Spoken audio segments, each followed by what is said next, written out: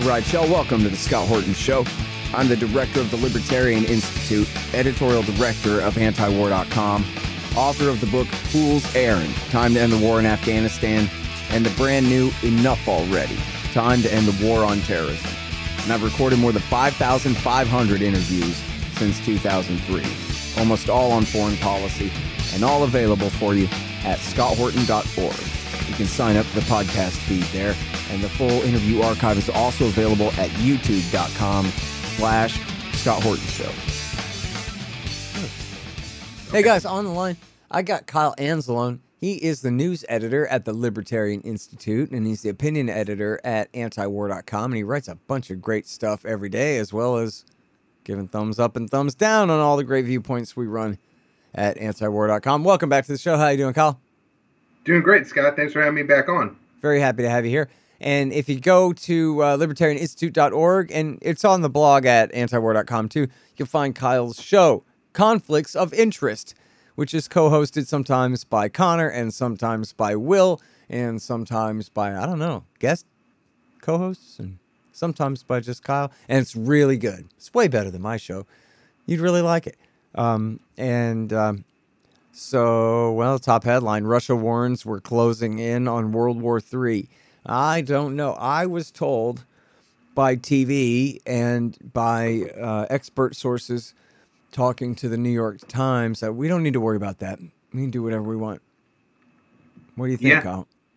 No, I think we got two really important statements from high-ranking Russian officials. Lavrov, the foreign minister, said that the war in Ukraine was nearing the point of no return. And, you know, he's making this statement as Russia is preparing for a major offensive in Ukraine. And Washington is putting out statements like, well, we'll let them fight for a couple more months, but then we're going to push Kiev to negotiate. Well, you know, depending on how things are going on the ground in Ukraine, Russia may not be so interested in negotiating. I think that's what Lavrov is trying to make clear. Also, the Russian ambassador to the UN said that all of Russia's red lines have already been crossed. And so he's, you know, pointing to NATO expansion and all the Western military activity right now in Ukraine. Yeah. Man, so now the implication there is that the Russians will be in a weaker rather than stronger position after a few more months of this, or the other way around? Well, I mean, that certainly seems to be the way that this war is going. And we're even now getting signals from the West that all of their arms pledges to Ukraine are going to start either drying up or getting tailored back. Germany is saying that while Kiev was pledged 2 battalions of the Leopard 2 tanks, now they're going to struggle to put together a single battalion. And of course, we know that the 31, the battalion of M1 Abrams tanks, the U.S. said they're going to send to Ukraine, probably won't get there until 2024. Additionally, Lloyd Austin, our Secretary of Defense, after the latest Ukraine contact group meeting, this is all the NATO countries getting together talking about Ukraine. Usually they announce more weapons transfers to Ukraine after those meetings. But this time, Austin said that they're actually going to focus on getting Ukraine to use less ammunition because they're going through more than the Western countries can produce. And that's from the NATO Secretary General Jens Stoltenberg. Yeah.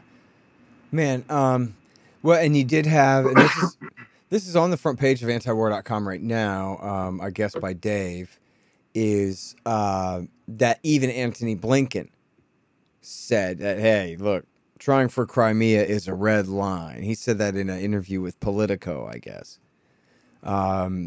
So that's pretty good. That's the first wise thing I've heard him say in a year or more. So it is. Go back to what you said. Say whatever you want, but also add, you know, go back to what you were also saying about, I think, that Washington Post story where they were saying, well, we want him to fight for another couple of months but we want to see him negotiate probably before the summer, something like that. Go ahead. Yeah, so I was just going to add about the Blinken comment. There was a recent story from NZZ, which is a Swiss outlet that's a German language paper. It's one of the papers of record in Switzerland. And what that outlet reported was that in the White House, there's a split between Blinken and Austin, who kind of want to I think, start to look at China a little bit more. And then, or actually, I think it was Blinken and Sullivan who want to look at China a little bit more. And then Austin, others who want to stay focused on the Ukraine war and really see a need to punish Putin over Russia. So maybe this is a little bit of that split shining through. But yeah, back to that Washington Post story, and Dave wrote this up for antiwar.com earlier this week, is, the White House is saying that, we think that Ukraine could gain a little bit more territory. I think they're thinking that Ukraine could get kind of close to not quite maybe the borders pre-Russian invasion, but close to that, and then they could negotiate. And hope maybe they think they could negotiate that to those borders. But again, that's not the way the battle lines are currently going in Ukraine. Mm-hmm. Well, and talk a little bit more about that, because I guess there's not a massive hammer blow kind of a thing, but there is a slow and steady escalation now by the Russians into northern Donetsk, especially, right? Right. Yeah, there's a lot of fighting in that particular area. Although, from my understanding, essentially across the entire line of conflict now in Ukraine, which is quite large. The Russians are either in very defensible positions or they're attacking their Ukrainian counterparts, which would, I guess, suggest that if a Russian offensive were to come, they would be well prepared for that. Well, I guess so. I'm a little in the dark, and I'm sorry because I've been writing this history book and I'm behind on my current events. That's why you're here.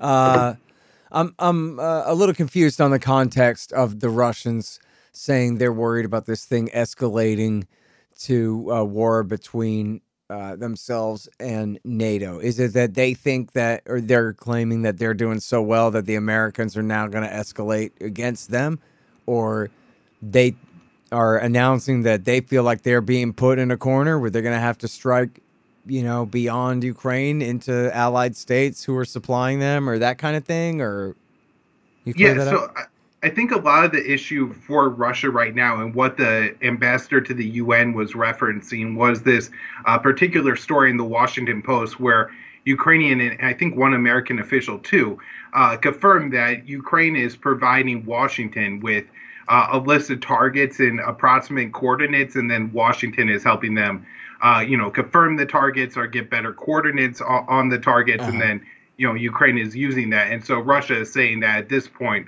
it's a direct, war against between the U.S. and Russia with that level of support.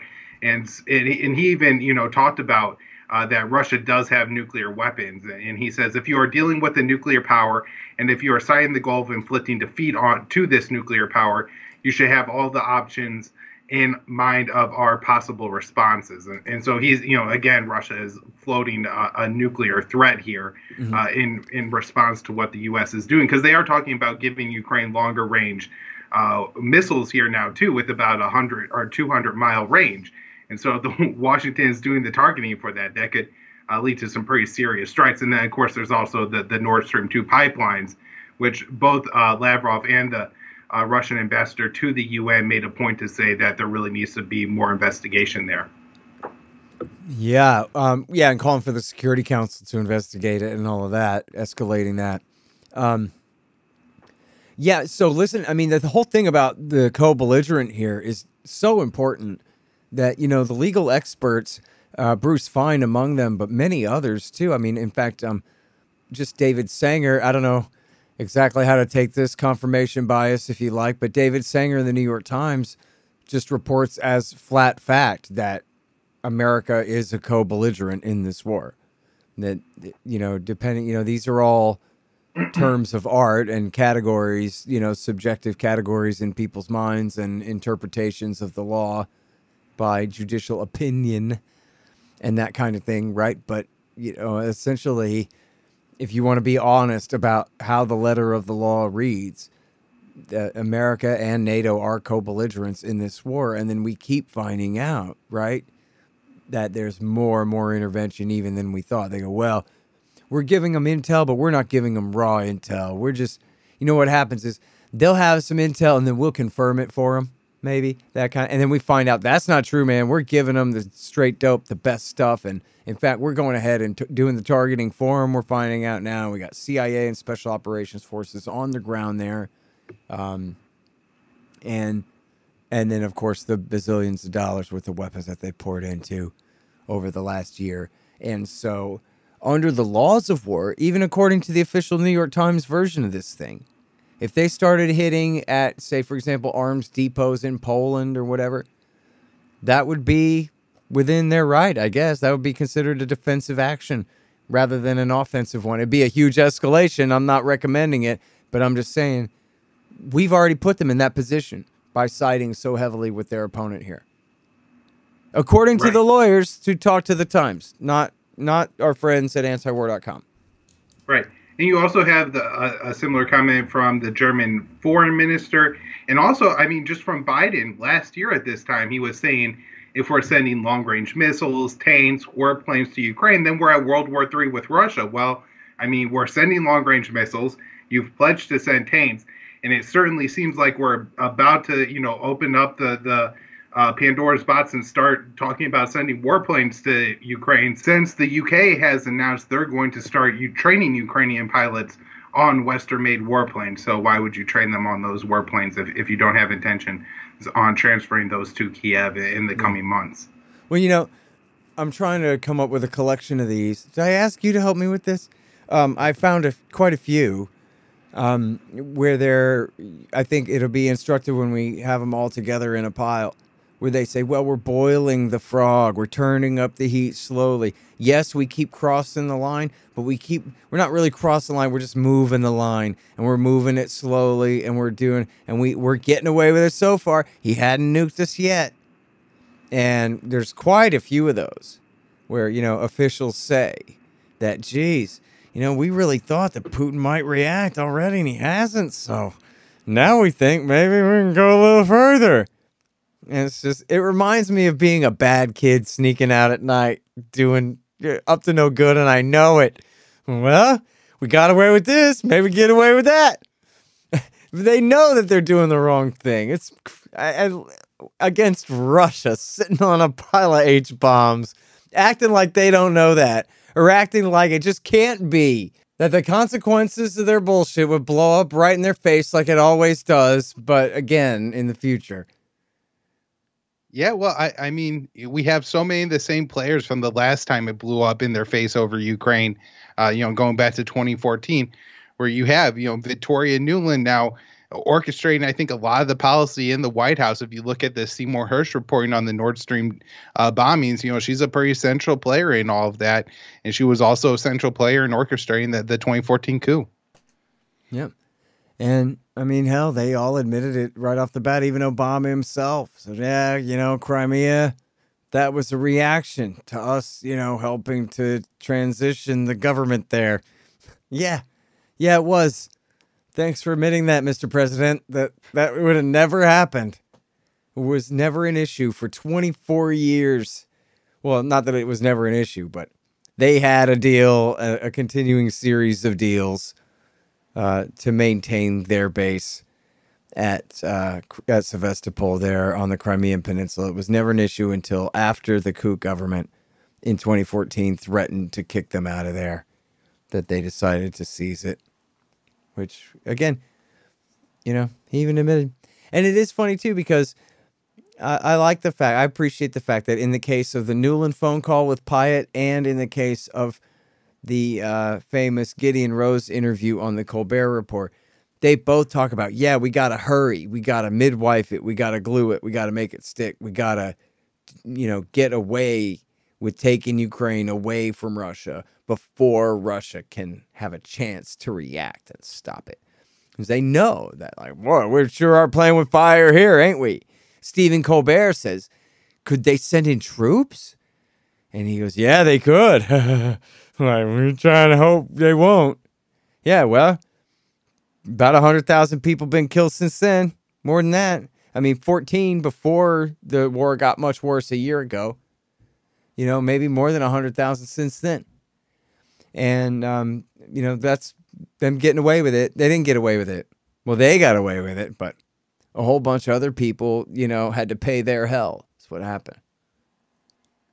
Yeah, no, I think we are probably talking about well into the hundreds of thousands, especially since 2014 now in Ukraine. There's a pretty good article by Bradley Delvin in the American Conservative this week titled Counting the Ukraine War Dead or something along those lines, where he goes into like, this is what the Ukraine government says. This is what Russia says. This is what the U.S. says. And, there's definitely no number that you could point to and say, oh, that one's the right one. But, with all the estimates, you get a good idea that it's definitely well into the hundreds of thousands for Ukraine and in the tens of thousands for Russia at the very least. Yeah, that's really too bad. And you hear fanciful numbers of Russians killed from Ukrainian government sources all the time. But as you say, yeah, it still must be tens of thousands at the very least, Yeah. All right. Well, let's see. I have, oh, you know what? Let me ask you about this, man. This is important. It's a little bit offbeat, but it is a big deal, which is this train derailment. And I see that you intervened Misty Winston, our good friend from the Free Assange movement, about it. She must have known a thing or two for you to have her on. So I wonder what you learned there. Yeah. So Misty is a citizen and activist in Ohio. So she was, on this story from the very beginning.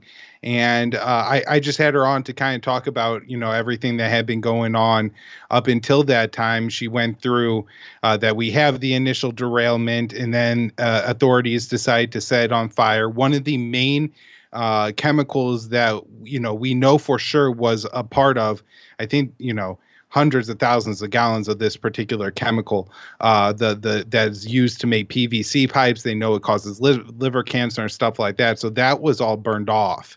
Now there is some, and I don't even think just government sources, but people say that, look, if you let this stuff seep into the soil, then the area is ruined forever. So burning it off was kind of the only option at that point.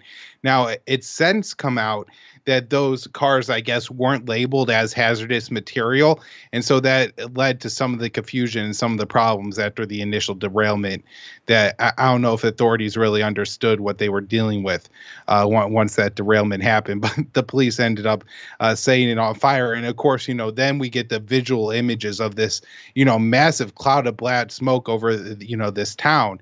And of course, the name of the town is East Palestine. So the only reason I kind of initially even clicked on the hashtag on Twitter is because I was like, oh, East Palestine, what's happening here? Where's Tel Aviv carrying out another raid? And here it is actually in Ohio, middle America, that this really serious event is happening. Now, the EPA and the rail line are saying that, the chemical levels aren't that bad now. I think they offered people like $1,000 who were forced to evacuate their homes. But if you're looking at the just the independent reporting, people who are actually going to the town, people are getting sick. They have rashes break out. Their eyes are red, burning. Their throat is burning. I saw a video of somebody who was, with the little creek or stream near the incident, and they were showing how when you disturb the water, all of this, I don't know, it looks like some kind of fuel or oil in the water is coming up to the top. So there's certainly a lot going on there that needs to be addressed. And it seems that the U.S. government is looking to cover it up and move on from it pretty quickly. Yeah. Sorry. Hang on just one second. Hey, y'all. Scott Horton here for Tennessee Hot Sauce Company. Man, this stuff is so good. They got all different flavors. Garlic habanero, honey habanero, pineapple habanero, poblano jalapeno, and the blood orange ghost. They're all so good, I swear. And for a limited time, Tennessee Hot Sauce Company is featuring official Scott Horton Hotter Than the Sun thermonuclear hot sauce. It's full of Carolina Reapers, scorpion peppers, Dr. Pepper, hydrogen isotopes, and all kinds of things that'll burn your tongue clean off. Seriously, it's really good. Get yourself a hot sauce subscription. Spend $40 or more and use promo code SCOTT to get a free bottle of Hotter Than the Sun hot sauce. That's tnhotsauceco.com. Hey, y'all got to check out these awesome busts of our hero, the great Ron Paul.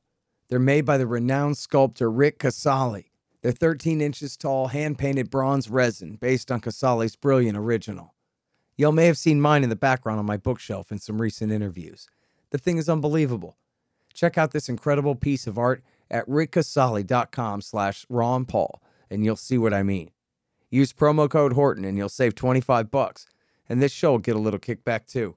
That's rickcasale.com/Ron Paul. Casale is Casali. rickcasale.com/Ron Paul. And there's free shipping too. I saw a thing that showed this train coming down some rickety old tracks. And, it was Dan McAdams retweeted it. Said, let's send another $1 billion to Ukraine. And we're showing these just rickety old tracks through Ohio. And they were talking about how it's a miracle that any train can make it from point A to B in Ohio without driving off the damn tracks and ruining everything. And in fact, I think I saw they had another, I think it was in Ohio, they had another derailment, only this time apparently nothing exploded or anything. There's been a couple incidents in the past week. There was a derailment, I believe, in Houston, and another one somewhere in South Carolina or Georgia. And then there was another incident where I think a tractor trailer carrying some kind of hazardous material overturned in Tucson, Arizona. It looked like it was spewing some very, very toxic fumes. It was like a greenish orange color. That was really disturbing. Then there's a big plant that burned in Florida, like a 5-acre plant, all plastics. Yeah. So there's a lot of problems in the U.S. and we're sending a lot of money away. I'm looking for silver linings, man. It's kind of like the Ukraine war saved us from COVID. It wasn't Omicron, right? It was the Ukraine. It was all the liberal media were finally able to change the subject to the next emergency. It's like, thank goodness. And I know the liberal media is not going to take this up as too much of a hobby horse, but it seems like when you have this many kind of undeniable catastrophes in a row like this, it really, it's just like, where's the National Guard when Hurricane Katrina's drowning New Orleans? And everybody knows where the National Guard is. W. Bush has them 7,000 miles away is where they are, out killing people in Iraq for no good reason. And it's things like that break the narrative, just, events changing things in a way that, could be beneficial in the sense of like, well, you can hear the speeches now, right? Just like with Dan McAdams' quote. And you look at this railway that looks like it was built in the 1940s, maybe, and last maintained maybe then. And while we're waging this world empire, our country's falling apart. It just makes it clear. It's kind of undeniable. And it's not just me. I'm an anti-government guy, but isn't it clear how little the rulers of this country care about us? Meaning the very wealthiest corporate chieftains and, their government that they own up there. They don't give a damn about us, man. And same for TV. Everybody noticed how little TV was covering this accident. But the accident was big enough that everybody knew about it. So the cover-up just made it worse. Because it was like, geez, what's the conflict of interest on every TV channel to keep them from wanting to cover? What a sensational story. It's got a big fireball and everything. People love fireballs. And still, they don't want to sell dish soap during fireball footage this time. It's because they have a conflict of interest and everybody can smell it and everybody can see it. It helps, I think, to undermine confidence in the regime. I hope so. And especially, for example, in their current foreign policy. What are we doing spending all this money on a war east of Eastern Europe when our own infrastructure is such garbage and everyone knows it, Yeah. Well, something else Misty pointed out on my show was, and this was, I think, more of a Democrat issue, so I didn't pay attention to it, but there was a railway worker strike over the winter, and Congress and Biden actually forced them back to work without addressing all of their security or safety concerns. And so, she was kind of pointing to that as one of the reasons that we don't see a lot of the Bernie Sanders AOC types really picking up this issue and trying to make a big deal out of it, because they are partly responsible for what happened here, and so they're trying to downplay it. Now, our mutual friend Reed Coverdale also had a funny theory that he posted on Twitter, which is that the mainstream media is so conditioned to ignore the existence of Palestine that even when the Palestine is in Middle America, they'll still pretend like it's not happening. Right? Yeah, I dig that too. Actually, I could see that as sort of being part of it. That it does sort of conflict with the narrative, which is that there's no such thing as Palestine, and there never was. So this Palestine, Ohio, why, it must be named after Palestine, Texas, which isn't named after anything. Because otherwise, that's Israel over there, and it always has been. Before that, it was a land without people and not even a name. It was called the Transjordan, maybe. It was called the Ottoman Empire. And which is such a thin excuse. It's so funny. And Zionists will say this all the time, too. There never was a nation state called Palestine. Yeah, so there was an area called that. Just because it was under the political domination of one other, far-flung faction or another from time to time doesn't mean anything. Doesn't mean anything as far as the rights of the civilian population there to their own land and their own lives. What a joke, but they say that. And so, look, I think there is something to that. We don't want to talk about Palestine this or Palestine that. There's no such thing. There never was. That's the narrative, and they're sticking to it. Right. I guess you could imagine, too, with the way that search engines work and Twitter search works, that, somebody is searching like disaster in Palestine and happens to see some videos of some Arabs getting beaten up too or something. Sure. That might not play well. Yeah. Well, you know what? In the near-term future, there's a good idea for all the algorithm tweakers over there at Google. They just make sure that anybody searches up anybody exploding in Palestine, you just show us this old train wreck from Ohio, this one-off, and we'll forget all about it. I mean, that's a good one. I was kind of thinking about that. There's probably a difference between like the long-term Google SEO and like the short-term Twitter search boost where if you scroll through 10, 15 videos on Twitter, you'll probably end up, if you just search Palestine, you'll get one of a natural Palestinian, something happening in Palestine, not, in Ohio, where long-term with Google or something, maybe now when you search Palestine, the top 3 or 4 results are going to be this. And then you'll finally get into things, happening in Palestine, the Middle East. Yeah. Seriously, man. All right. That shit pisses me off. We could talk all about that. Let's not. Let's talk about the balloons. I'm terrified of Chinese balloons. They could have a EMP and turn out the electricity, and then we'll all die, and Newt Gingrich will be rich. What do you think? Yeah, so I always judge, when something's real important, if I have like a family member or a close friend who gives me a call, because they know I'm really into foreign policy stuff, even if they don't, know all my actual beliefs. And I saw this on TV. How big of a deal is this? And I got a couple of those in relation to the balloon story. People were really afraid that the balloon was going to fly over their house and, chemical weapons, biological weapons, a nuclear weapon, an EMP. Something was going to happen with this Chinese balloon that was going to cause a real problem. They don't even know for sure whether we're at war with China or not, or what. But this is like what was the conversation. The politicians were suggesting that this could be the case.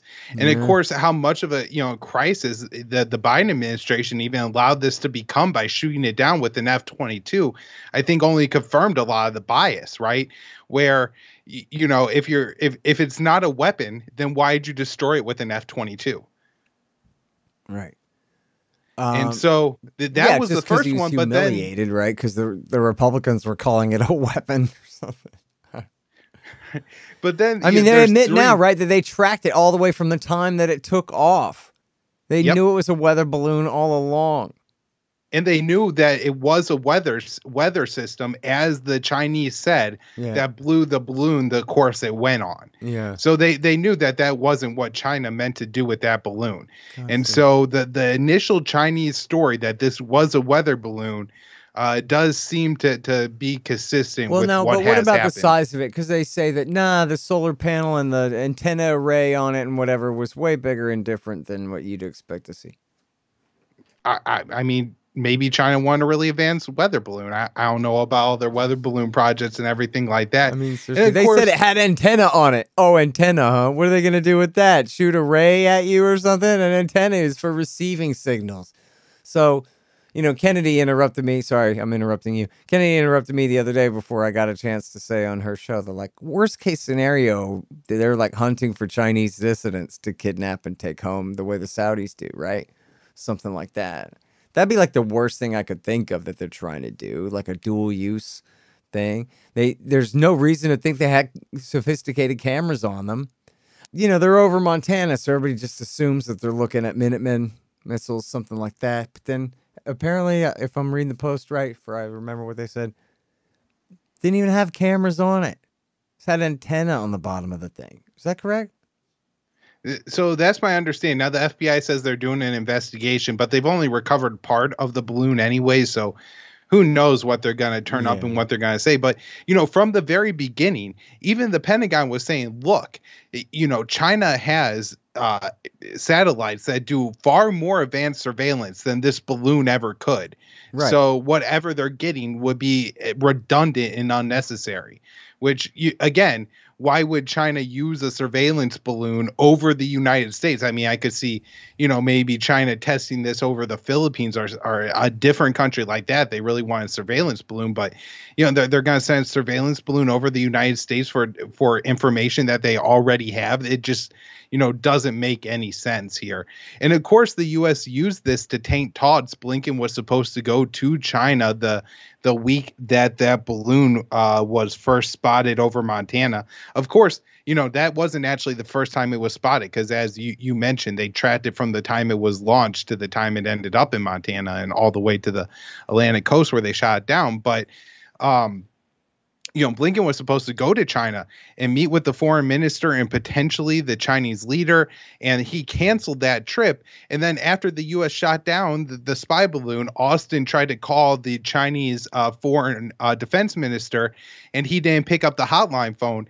And then you have Eli Ratner, Austin, and the rest of the Biden foreign policy team going, I don't know how we could deal with the Chinese. They're making this situation so dangerous they won't pick up the hotline phone.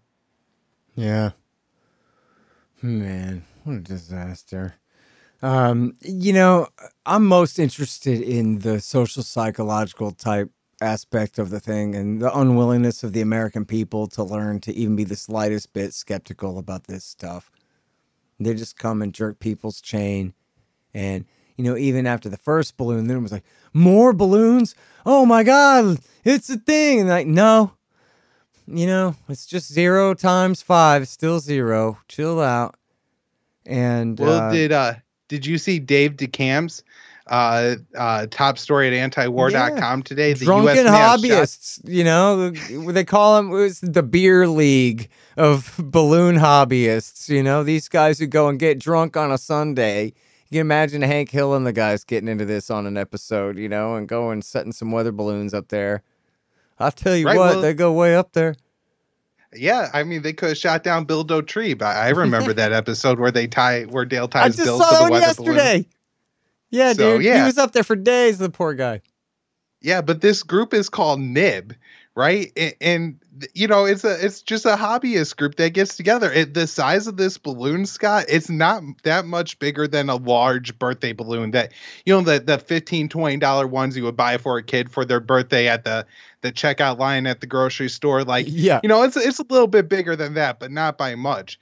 And then at one of these balloons, they fired a Sidewinder missile, a heat-seeking missile at it, but the balloon wasn't hot. I was having a conversation with somebody about this, and it's like if you were letting a 13-year-old decide how you were going to shoot down a balloon, they would say, well, what's the most advanced weapon we have? And they say, well, it's a Sidewinder missile. And they say, well, that sounds really cool. Let's do that. Yep. Right. But you would assume that if you want to shoot it down in a way that any of it would be salvageable, you would just fire the Gatling gun at it or something. Why would you use a missile to hit an object so small? And of course, the fact that nobody apparently looked at it in infrared to notice it wasn't hot and wouldn't be targeted by the heat-seeking missile. And why would it be hot? Yeah. In fact, I read a thing that said they did shoot at it with the machine gun and couldn't hit it. Oh, that's embarrassing too. Yeah. It must have been very small. Yeah, what a ridiculous hoax, man. My goodness. And But think about you really all could the have a war. munitions. You could have, look, with the heightened tensions between America and Russia and America and China right now, you could have some goofball thing like this lead to a real war. Because what happens, I mean, you never know exactly what's going on, but everybody's just an emotional individual over there, right? So and if you look back at history, you have things where you learn later that when our side did this, their side, like for one example, when America did Iraq War One, the Chinese said, "Whoa, man, look at their missiles can fly down chimneys and in windows and stuff like that. We really need a revolution in military affairs now," and started a whole new buildup then. And we didn't really know until later that that was the cause, or that was a major turning point. That someone inside the Chinese military said, "We can't let this disparity stand at this ratio. We've got to do something." Whereas before they weren't saying that. Or maybe they were saying that, but they weren't winning the argument. And then after H.W. Bush went and had his little adventure playing with his toys in the sand, as Carlin said, then that led to this change of policy in a very substantive and terrible way in China, that kind of thing. That's the same kind of thing here, where we don't know what conversations are going on behind the scenes in the Kremlin and inside the Russian military establishment, inside the PLA, about what their posture is compared to the Americans. I think Putin was just mumbling the other day about, or I guess back in December, about, well, maybe we will change our no first strike posture to, well, sometimes first strike posture if we feel like we have to, which is the American policy. And that wasn't their policy before, but he's like, yeah, I'm having my guys write up a new paper on it right now. These changes are being made. So, and misunderstandings are likely. So It's just such a reckless thing for them to be putting us in this position this way, And just think about how quickly the American people could be rallied to war, especially against China, if apparently we shot down 4 objects, 3 of which were probably, American privately launched either research or just recreational balloons, and then 1 Chinese weather balloon. And the American people are ready to go to war with Beijing over this and believe that they've been attacked, and China was preparing for potentially, a nuclear strike or an EMP strike to disable the entirety of Middle America.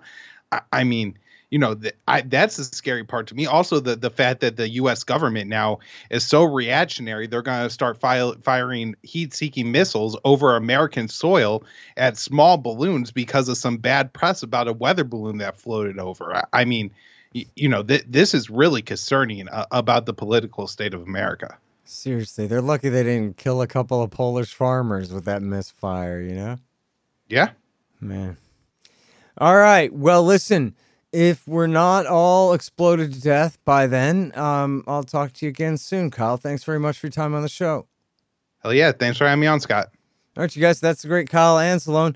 Man, he does such great work. I hope you guys sign up for his podcast and read all he writes in the news section at the Libertarian Institute. And check him out also, all that stuff runs also at antiwar.com, where he is the opinion editor. The Scott Horton Show, Anti-War Radio, can be heard on KPFK 90.7 FM in LA, APSradio.com, antiwar.com, scotthorton.org, and libertarianinstitute.org.